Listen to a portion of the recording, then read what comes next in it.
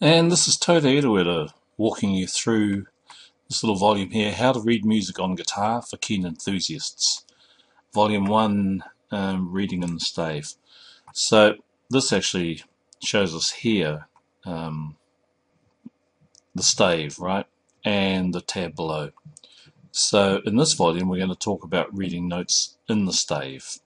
Another volume will talk about reading notes below the stave. Another volume will talk about reading notes above the stave. In another volume we're going to be talking about notes that are in the spaces, and in volume 5 we're going to be talking about notes that are on the lines. So in this series you're just going to go through one aspect at a time. So let's just move this along and let's just expand this out a bit. So I'm not going to walk you through every single detail, but there's 13 little exercises in here, and each one should take about 10 to 15 minutes. Okay, so all you're really going to be doing is experiencing 12 different ways to read, write and play the notes in the stave and on tab. And the focus of this book is reading and writing the notes in the stave and tab, and how to read and write them in the stave and on the tab. So later books will talk about notes below the tab and above the tab. So notice that this is an extremely narrow focus, a deliberately narrow focus, so that your mind can focus on a narrow chunk, a specific skill, and master that skill. And you'll master those skills through an 8-step process. And these steps are outlined in the model lessons. So you just follow these steps for each lesson. Whoops, let's just come back here. Right, and I'll walk you through those. You're going to need a pencil and a eraser, not a pen. And so you're going to do these following tasks, and I'll leave you to read those because we'll demonstrate that in a moment. Okay, so for 7 out of 8 of those steps, right, you are using your pencil and you are writing. You're writing notes on the stave, above each note. You're writing notes on guitar tab, and you're writing in the fingering for each of these notes.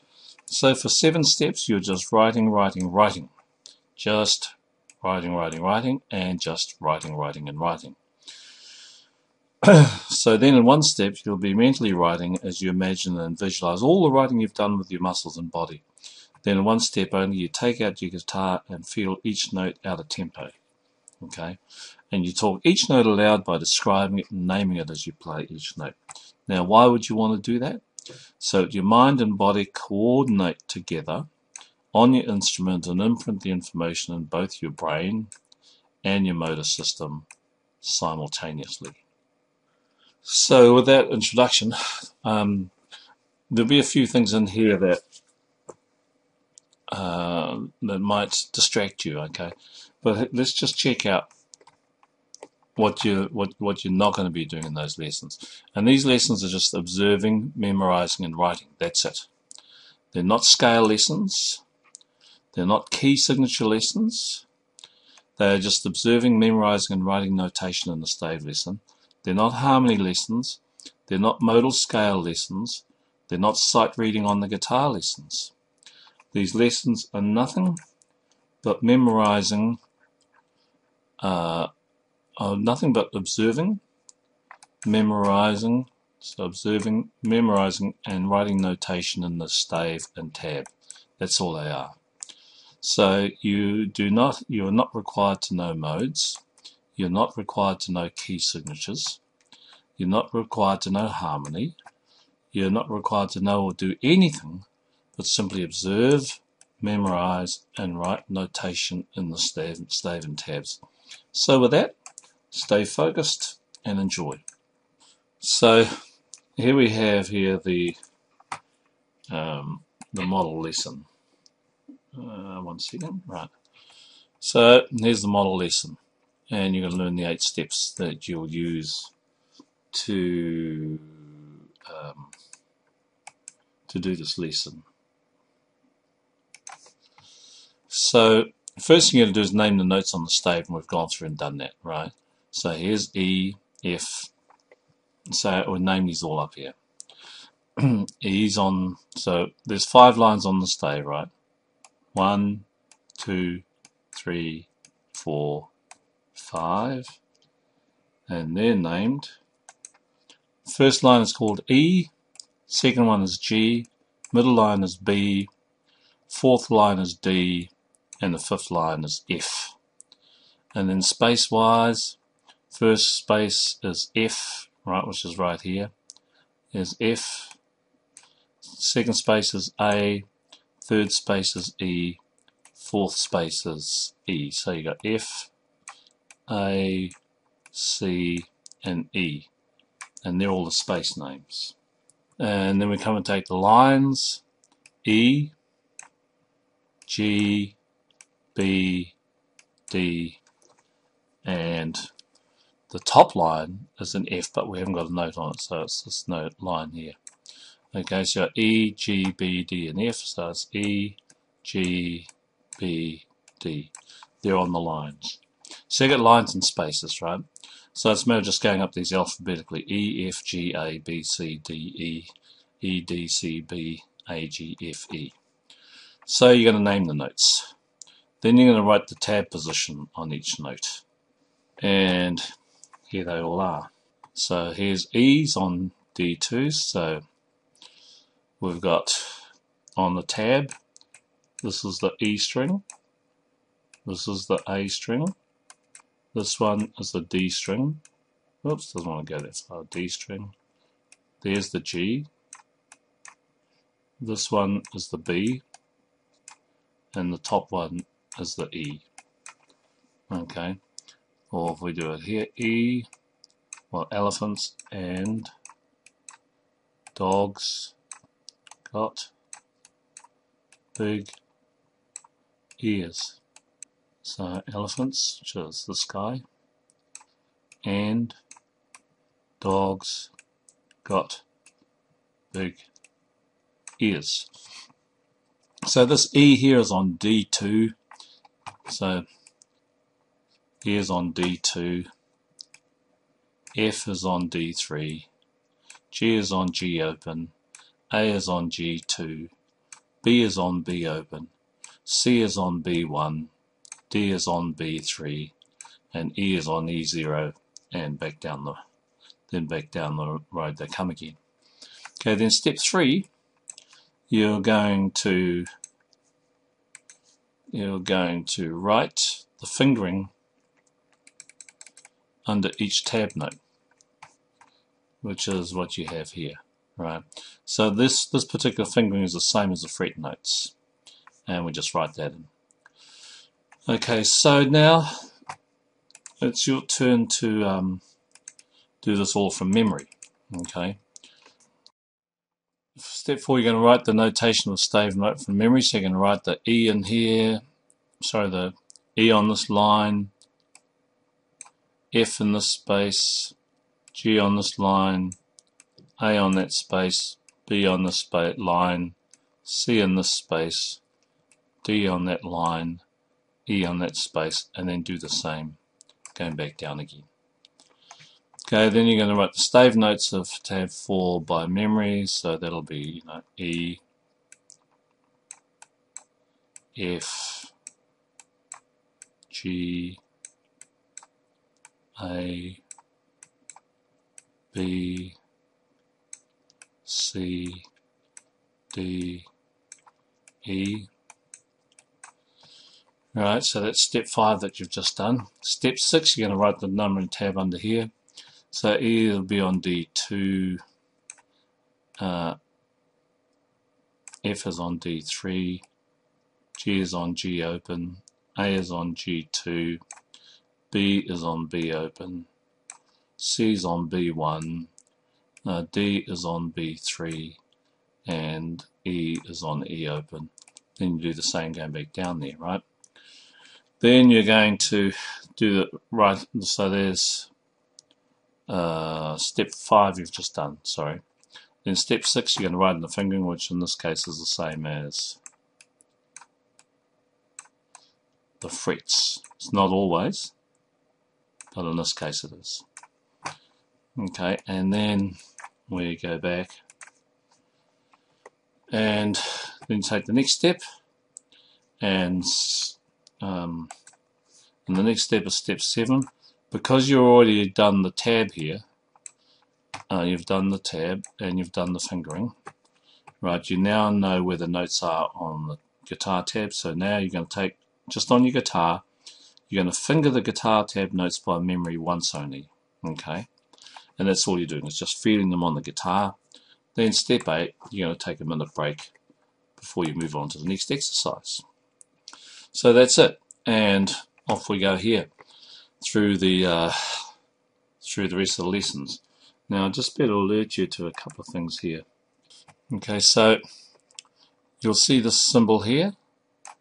That means F sharp. Okay, so this F here and that one there won't be F natural, it's going to be F sharp. So I won't explain why, I just simply point it out to you.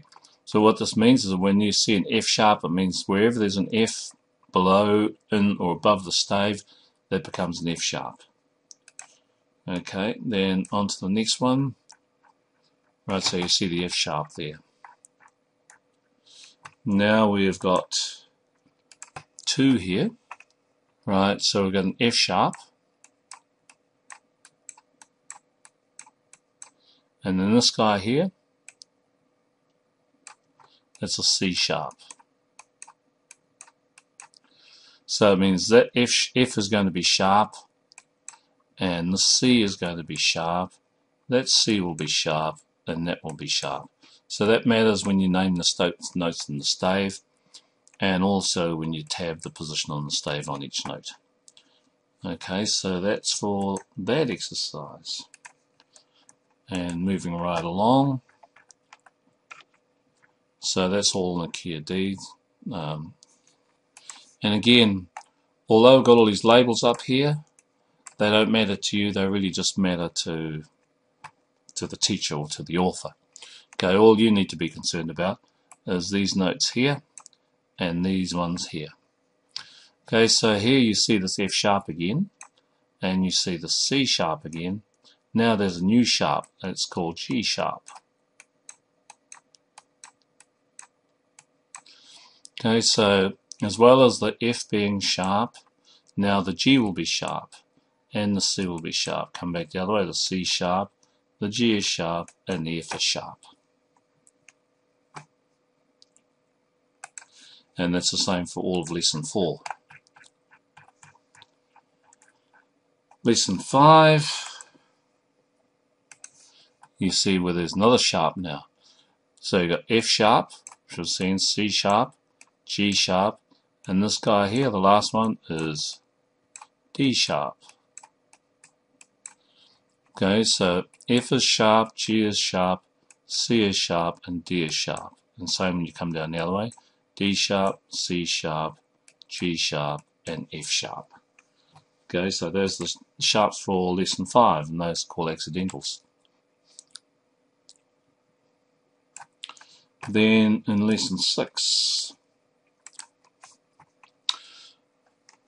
there's 5 sharps, right? So you've got F sharp, C sharp, G sharp, D sharp, and this last sharp here is A sharp. So you've got 5 sharps, so 5 out of these 8 notes are sharp. So you've got F sharp, C sharp, G sharp, D sharp, and A sharp. So in this way, F sharp, C sharp, G sharp, D sharp, and A sharp. So those are the sharps for lesson 6.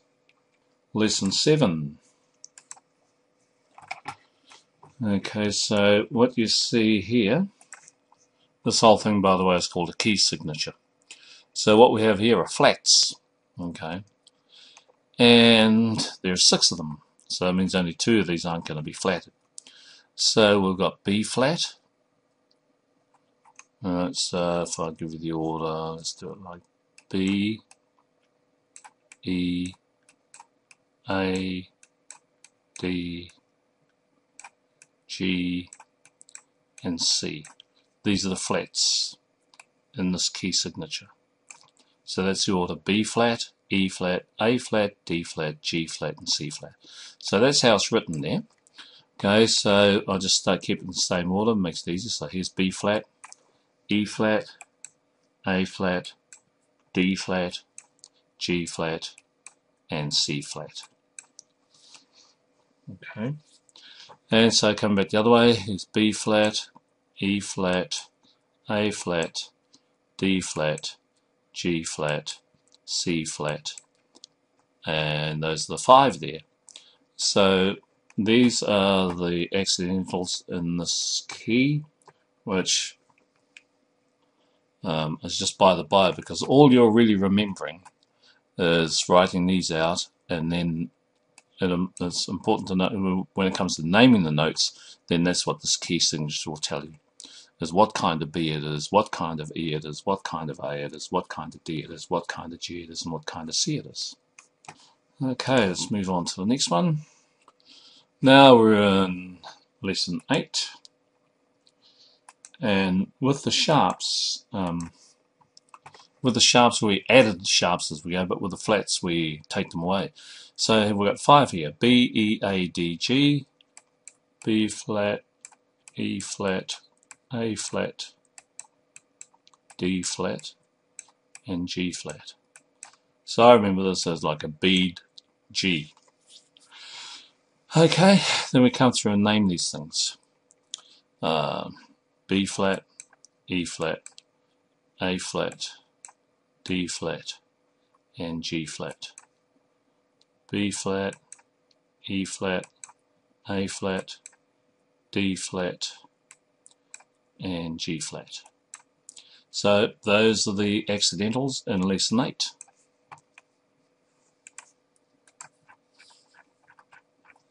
Here are the accidentals in lesson 9. 4 of them. Guess what they are? B, E, A, D. So there's an easy word to remember. So when we come through and name these, B flat, E flat, A flat, and D flat. But you'll go through and write the whole thing in there, which you can do because you've got a pencil, and I can't do it because I've got this thing. Okay, and same on this side: B flat, E flat, and there's E flat up there, there's E flat over there, A flat, D flat, and those are all the flats in lesson 9. Lesson 10. Lesson 10, there's 3 of these: B, E, A. Okay, so you're going to B, E, and there's an E is there as well, and A flat. B flat, E flat, E flat, A flat. And those are the flats in lesson 10. And the flats in lesson 11, there's 2 of them: B and E. Right, so there's B flat here, E flat, and E flat. B flat, E flat, and E flat.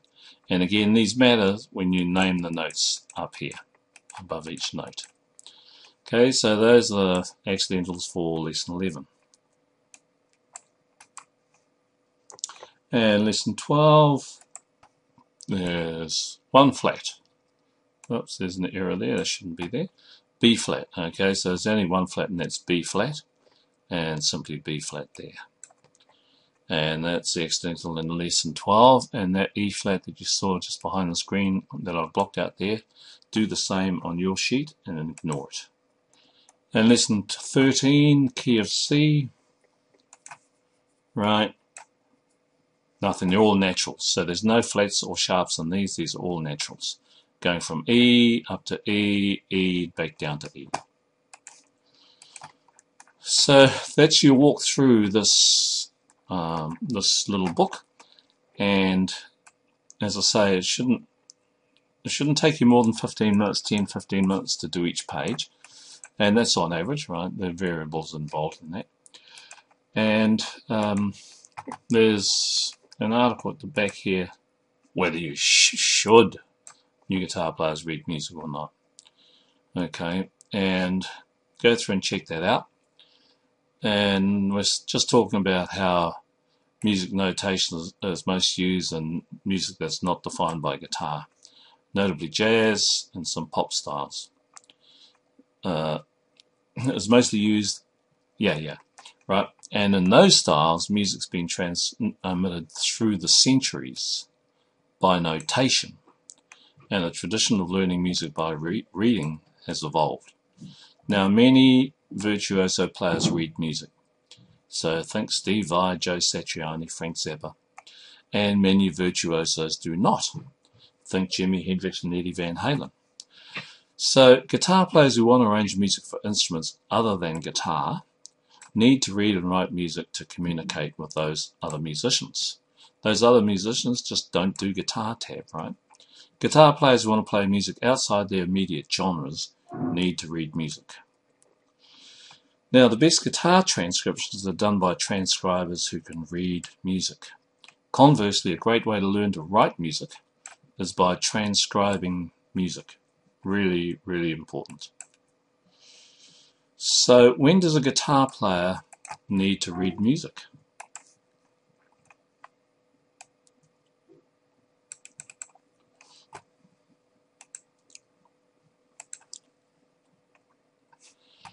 Okay, when does a guitar player not need to read music? Well, when you're playing guitar-defined music, like rock, pop, blues, metal, shred, and many others, often you don't need to read music. You just need to read and write tab. As an instrument that came to prominence in the age of radio, guitar is a social instrument that is mostly socially taught, friend to friend, family member to family member. Then, with the advent of television, video, and internet, guitar learning by ear, listening to your desired song over and over, or by eye, watching a good player amongst your friends, family, on YouTube or on your DVD collection, has intensified. So with the advent of radio, video, and internet, learning by ear or by eye has intensified. So between guitar players, the notation of choice is guitar tab, right, backed by video audio to ensure they learn the desired rhythm. So, question arises, should you read music? This is another version of the basic question, should you read? You can answer no, and it's true that you can get by without reading, as long as you don't mind being illiterate, earning really low pay all your life, being shut out of any opportunity program, not being able to afford to live, and being worn down by the daily grind way before your time. Or you could answer yes. And suddenly, whole worlds of imagination and creativity open up to you. You have the key that unlocks doors to opportunity, comfortable lifestyle, social security, prosperity, and longevity. Similarly with reading music. You can get by one horizon without reading music. Or you can learn to read and go beyond horizon after horizon, just because you can read the signs on the doors. Reading music is not just for the continuously gigging player. I didn't read music for the first 15 years of my guitar life. I've read music now for the last 30 years. I just keep playing and playing and playing. People who started playing the same time as I do, who do not read, not only don't play anymore, but worse, they struggle to remember ever youthfully playing music at all. And that, my friends, is very sad.